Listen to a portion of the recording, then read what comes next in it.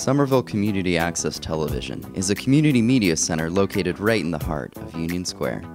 In 1983, when cable television was new, Scat TV was the first public access television station in Massachusetts.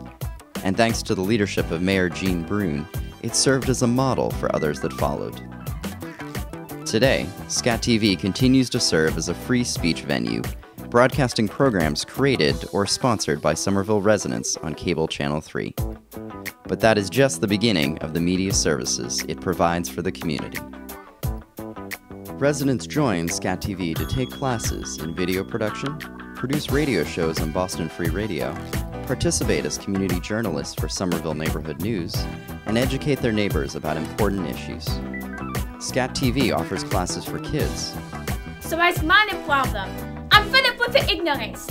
Covers events, and serves as a community meeting space. Programs on Channel 3 can also be found streaming on the web at scattvsomerville.org. Scat TV has become a full-service, non-profit community media center with state-of-the-art high-definition production equipment for residents to use for programs on Channel 3.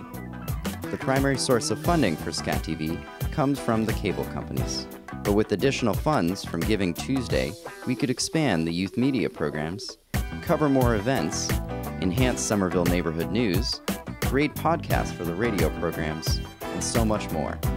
Thanks for helping us grow.